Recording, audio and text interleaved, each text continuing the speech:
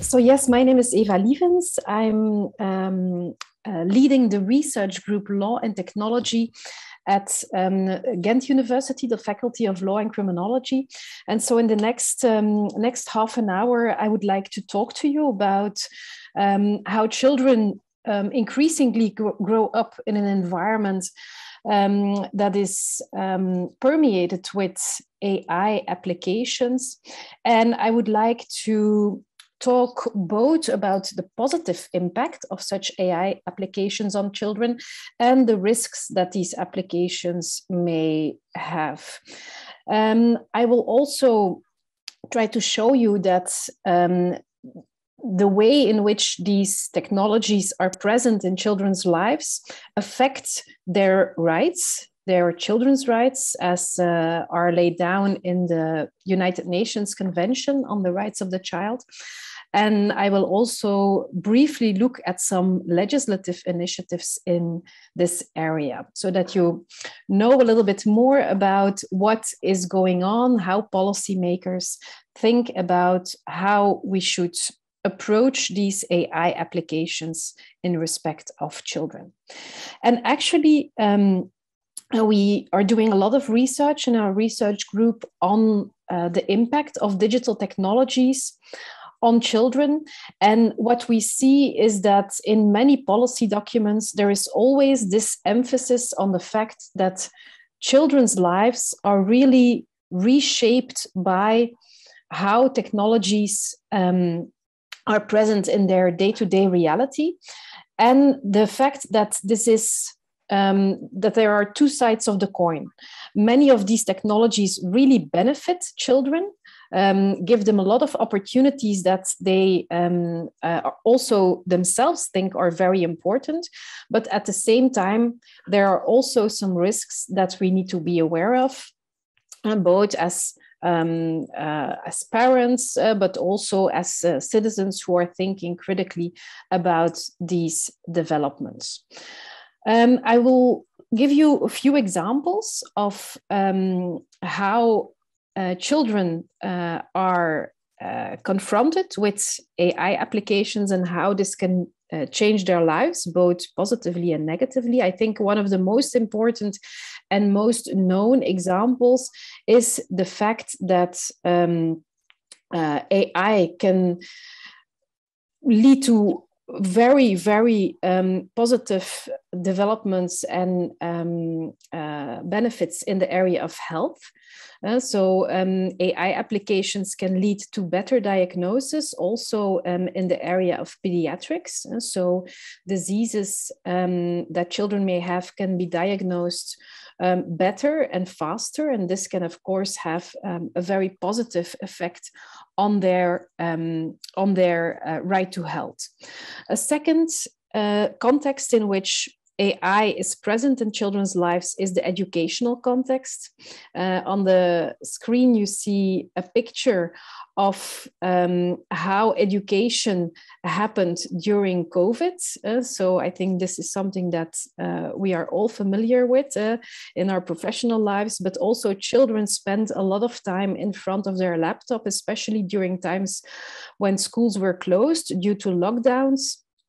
So digital technology has been very important during the pandemic to make sure that children could still learn and could still be in contact with the school. But at the same time, we also see that in this educational context, for instance, the learning platforms that children use are tracing a lot of data. This data about children's performance at school can be used for positive uses, such as the personalization of learning trajectories or personalized solutions for certain learning difficulties. So this can definitely be of benefit, but at the same time, if this type of data about performance is kept and stored for a long time and perhaps later used to give children access to higher education, to allow them entry into universities, this can be also something that we need to be a little bit mindful and careful about. So in the educational context, I'm convinced that AI will be introduced even more in the coming years. And I think it's both definitely an opportunity, but can also pose some risks. Next environment is the home. I don't know if you can see it on the picture, what I am referring to, but it's the little blue sphere that you see on the cupboard. This is a smart home assistant that includes a virtual voice assistant, and this can be really fun for children. They can ask this virtual voice assistant questions. They can ask it to read stories, to tell jokes. And of course, this is very convenient to receive practical information about the weather, for instance, to receive entertainment content. But at the same time, again, this can also reveal a lot of sensitive information.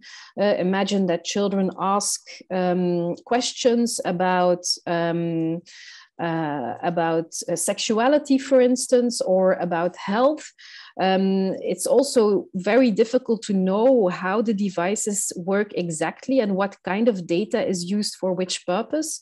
How long is it stored? There have been some revelations that the information or the requests that are asked to these virtual voice assistants, that they are transmitted to human reviewers to see how the services can be improved. But people are often not aware that this may happen. And this is, of course, or this might be quite invasive when it comes to the home environment, in which people expect a certain degree of privacy. And we see that these virtual voice assistants that are included in smart home assistants, but also internet connected toys, for instance, become more and more present in many families' home. Not that much yet in Belgium, but for instance, in the US, in the UK, also in the Netherlands, these devices are becoming very, very popular. Another type of application is the use of biometrics. On the screen, you see an example of facial recognition, but also other types of biometrics of children are increasingly used, such as hand palm scans or iris scans. There are already scenarios in the UK where facial recognition is used in the lunchroom to make sure that the lunch queue is going faster. So by means of facial recognition, the child can pay for the lunch. But this can also be linked, for instance, to allergies. So by recognizing a child's face, there can be a notice on a screen for the people in the canteen that a child has certain allergies. So this can be a positive use, but at the same time, biometrics, use of biometrics, and especially if it's linked to systems such as facial recognition, can also be really invasive. There are also already data protection authorities who have issued decisions on the use of biometrics in school. Also in Flanders, there was a school in Ghent that wanted to use a hand palm scan of children to pay for lunch. And there, the Flemish authority has said that this is disproportionate, that biometrics is very intrusive, and that this is not a proportionate goal to use this to pay for lunches. And of course, Stefano already mentioned it in his introduction. We know that so many children and young people are avid users of social media platforms. Can be really beneficial because it's an opportunity to be entertained, to have fun, to watch interesting content. At the same time, we also know that these platforms use recommender systems that might offer children the same type of content over and over again. We also know that these recommender systems sometimes have the the result of presenting or pushing the more extreme content, and especially towards children, harmful content such as content about eating disorders or self-harm can be quite prevalent on these social media platforms. So this is, of course, again, this story, two sides of the coin. On the one hand, very beneficial, very entertaining. On the other hand, some questions and concerns about how the freedom to form your thoughts and the freedom to form your opinion is influenced by the type of content that you get to see on these platforms. And of course, often it's very opaque and very unclear how these recommender systems work and how you can change your settings so that this would perhaps change. Another example is a chatbot. So increasingly chatbots for children are being made and being offered. This is, for instance, an example of a travel chatbot. So a chatbot that children can use to plan trips. And they can ask the chatbot a lot of questions. And of course, this can be very informative. But I was quite struck when I tried out this travel chatbot. I'm going to a conference in Paris later this week. And so you can type in the chatbot, yeah, I'm going to Paris. And then the chatbot offers you recommendations. For instance, you can ask the chatbot for restaurants, and then for Paris, the first recommendation that you get to have a nice meal is a restaurant called Breakfast in America. I found it quite striking that you go to Paris and that this is what the child gets as a recommendation, and then with a explanation on why the restaurant is recommended. That actually sometimes a burger is all you want, and homemade chili corn, which sounds very American to me and not at all French. So again, very informative, but on the other hand, also depending on the type of content that is offered, we might ask some questions. And then a final example is, of course, in the area of government services and algorithms that are used by public authorities. I don't know if you are aware of the Dutch childcare benefit scandal. This is something that happened in the Netherlands. The use of an algorithm to try to detect fraud in relation to child benefits, and it appeared that this led to very discriminatory outcomes. And of course, if such algorithms are used to decide about things such as childcare benefits, this can have an immediate impact on children. If these AI applications do not work as they should, if they contain, for instance, ethnicity or nationality as a risk factor to decide whether or not people receive childcare, this is, of course, something that directly impacts the child's well-being and health. So you see, these are a few examples, a few types of applications, services, devices that are increasingly present in children's lives. And so I think we can safely say that today no child is growing up without having at least some degree of AI in their lives. Of course, these applications and services are still quite recent, and this is also acknowledged at the level of different organizations. For instance, this is a quote from the very recent strategy on the rights of the child that was adopted by the Council of Europe. And it acknowledges that actually today we still know very little about the long-term impact of these types of artificial intelligence systems on children. We can estimate that, or we can think about risks and opportunities, but at this moment in time, we still have very little empirical and longitudinal research, very little evidence that certain of these applications are either very positive and impact children's development very positively, or can have a harmful impact. So I think this is definitely one of my messages, that research into the impact of these services on children is really important.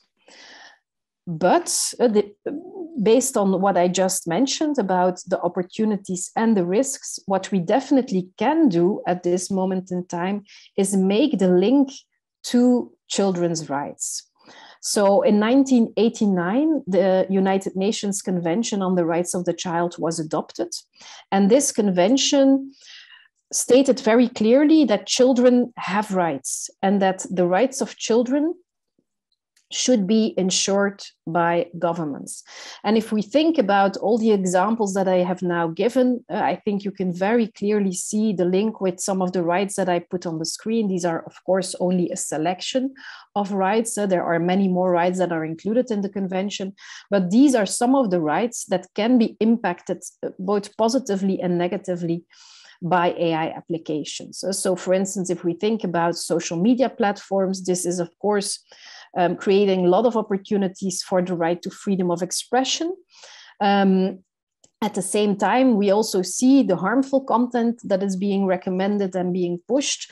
And this is, of course, not the intention based on Article 17 that requires that children are protected against harmful content. The recommender systems that I was talking about, more and more also in the academic community, there are concerns about how these types of recommendation impact freedom of thought. Because, of course, the way you form your thoughts and your opinions, this is influenced by the type of information that you receive, information that can come from many sources, from your family, from what you learn at school, but also, of course, from what you see on online. So this is definitely something that gains more attention over the past few years and months. Of course, I mentioned a lot of risks in relation to data, processing, collection of personal data of children from very, very young ages. Data that is sometimes being stored, that is being used to create profiles of children. These profiles are sometimes used for commercial goals, for targeting advertising at them. So here we have a link to the right to privacy on the one hand, and the right to protection from commercial exploitation, which is also included in this Convention on the Rights of the Child. And of course, everything that is related to social media platforms, but also video gaming environments, for instance, provides a lot of opportunities for the right to play and the right to recreation. But at the same time, also in these video game environments, there can be dark patterns. So patterns, algorithms that let you make certain decisions that are perhaps not really that conscious. Also, for instance, leading to overspending because you are being recommended to buy certain premium in-game items. So you see that there are a lot of links that we can make between these AI systems and applications and rights of the child. What you see in the four corners in the white boxes are the four general children's rights principles. And their non-discrimination is, of course, a really important one. We know that algorithms might be biased, might lead to these discriminatory outcomes if there is a certain bias in the training set, in the data set.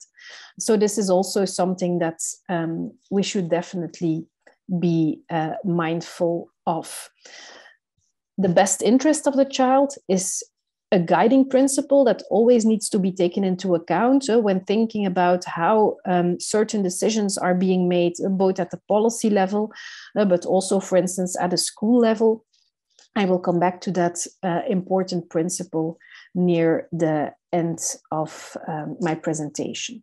So, of course, there are other rights that might be affected. We talked about the right to health, about the right to education. So there are many more rights in the convention that are relevant when we think about AI and children. Lately, there has been more and more attention for the rights of the child in the digital environment. At the level of the United Nations, the Children's Rights Committee adopted a general comment on the rights of the child in the digital environment last year in March. Because, of course, this convention dates from 1989, so it's already quite old. None of these technologies were already present in children's lives.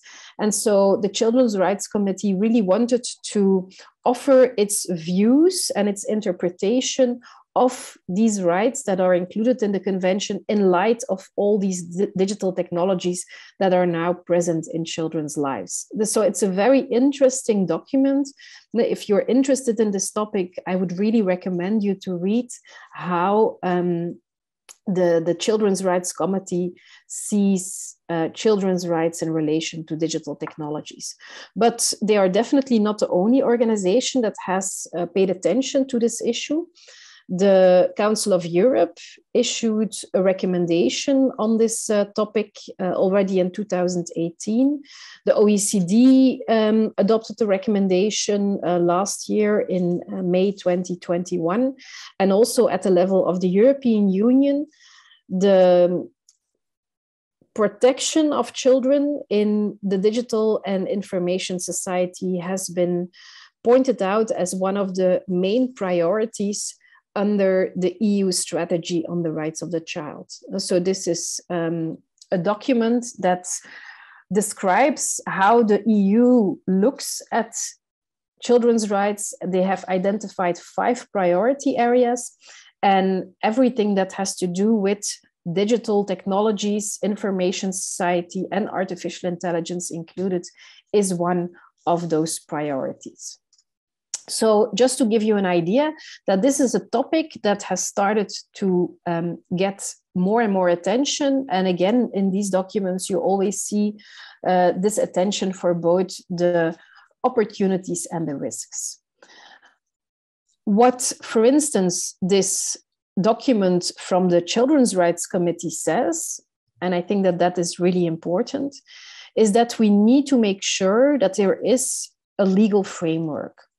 That we need to review, adopt, and update legislation to make sure that this digital environment in which children grow up is compatible with the rights in the convention. And so that is why I would like to briefly look at one of these legislative initiatives that was introduced by the European Commission last year. You might already have heard about this proposal for an Artificial Intelligence Act. So this is a binding regulation that that is proposed by the Commission. And this proposal works on the basis of a risk-based system. So it looks at AI systems and it assesses the level of risk that a certain system may pose for rights in general, for fundamental rights and values that we consider important in the EU. And so the practices with a very high level of risks that we consider unacceptable as a society, these would be prohibited. Then there is another category under that. So if you look at the pyramid in the orange layer, there are systems that are considered to be high risk. And for those systems, they would be allowed, but there would be quite some requirements that need to be fulfilled if you want to put such a system on the market.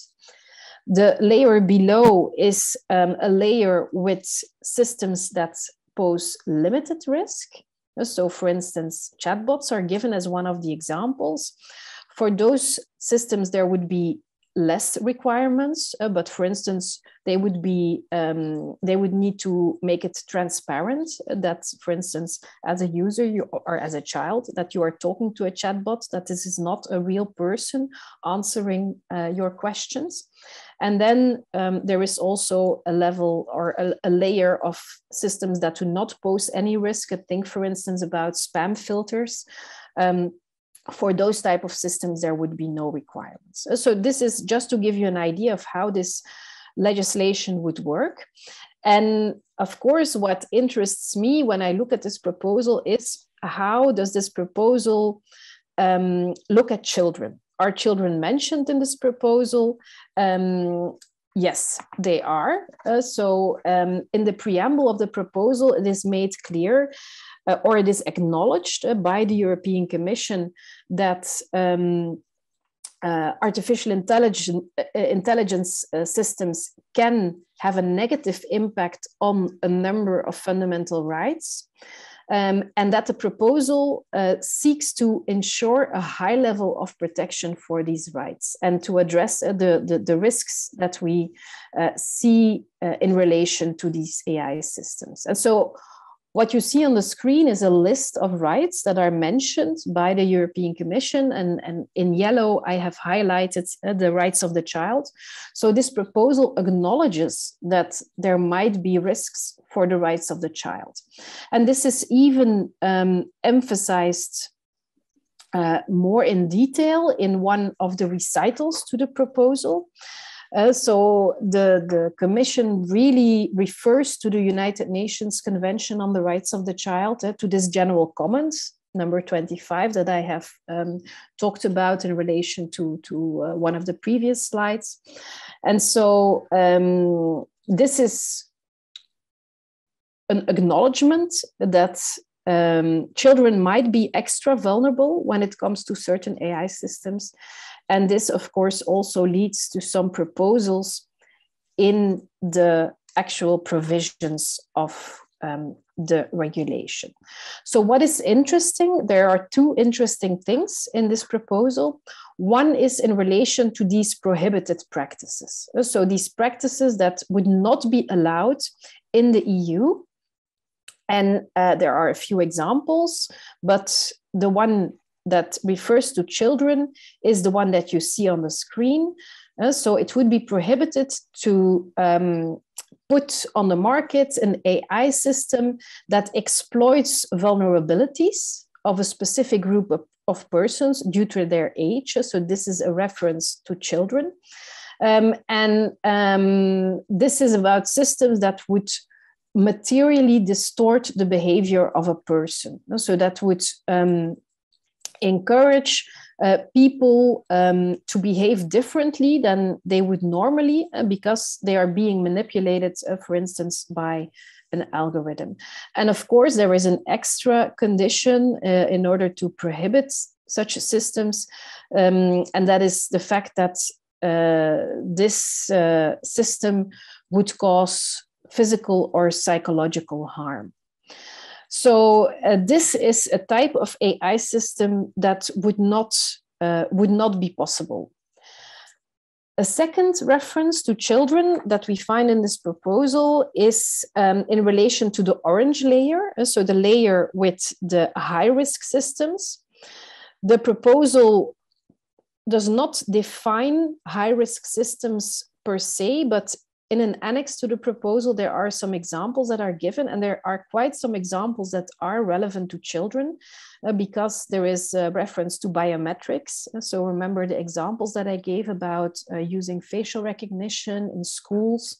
There are references to education, of course, crucial for children, students, but also the allocation of public assistance benefits and services. So remember the Dutch example about the childcare benefit algorithm. So there are quite a few high-risk systems that can be relevant for children. And what does the regulation propose, or what does it say? If you want to put such a system on the market, then you need to put in place a risk management system. So this means that you need to look at your system and assess whether there are any potential negative impacts for certain rights. And of course, if you identify such risks, you also need to take measures to remedy those risks. And what is interesting is that there is a specific reference or a specific requirement that in the context of this risk management system, that the provider or the developer of such a system must give specific consideration to whether this high-risk AI system is likely to be accessed by or have an impact on children. So this is, again, an acknowledgement of the fact that certain systems could lead to risks for children, and that, of course, measures need to be taken to remedy those risks. So what do we think about this proposal, or what is my view on the proposal? I think it's already very positive that the proposal does refer to children, does refer to the United Nations Convention on the Rights of the Child, for instance. At the same time, there are still many questions. And this is, of course, only a proposal by the Commission. Now it is going through the legislative process. It needs to go to the Parliament, to the Council. So a lot can still change. And actually, I hope that it will still change significantly in relation to children, because there are really some doubts about whether or not this act and the few references to children actually have the potential to ensure that children's rights will be effectively implemented. A second really big problem, I think, and this is a problem in relation to all types of technologies, both for policymakers, but also for the ones who develop the systems. Very, very rarely children are consulted in this process. Although the United Nations Convention requires governments to consult children when legislative initiatives are taken that might have an impact on them, this is very rarely done. This was also acknowledged in this very recent strategy of the Council of Europe on the rights of the child. So what I think needs to happen is that in the process, there still needs to be a more extensive children's rights impact assessment, that we should really think about these prohibited practices. Aren't there other practices that might have a very harmful impact on children that should be prohibited? When it comes to children, in the children's rights community, we sometimes talk about the precautionary principle. This is a principle that comes from environmental policy. It's kind of a better safe than sorry approach that compels society to act very cautiously if there are certain indications, even if they are not conclusive, that certain practices might have a harmful impact on children. So I think this is something that still needs to be reconsidered. Throughout this process, we need to take the best interests of the child as a guiding principle. This should outweigh commercial interests, for instance. And last but not least, I really think that children's views must be taken on board, that we must talk to children about how they see AI, how they want to be protected against certain practices, what kind of practices they find unacceptable. And actually, this is why I want to end with a quote by the coordinator for the rights of the child of the Council of Europe, a quote that she mentioned yesterday at a child participation conference, because I really believe that we take children's views way too less into account. Children have actually very, very valuable views and insights, especially about these kinds of topics. And I think we might have better outcomes, as Regina Jens-Dottir says, if we would listen to children more when we are thinking about AI and children and how it should be regulated and how we should talk about it as citizens, as parents, as people who want to ensure that children grow up to be valuable human beings. Thank you.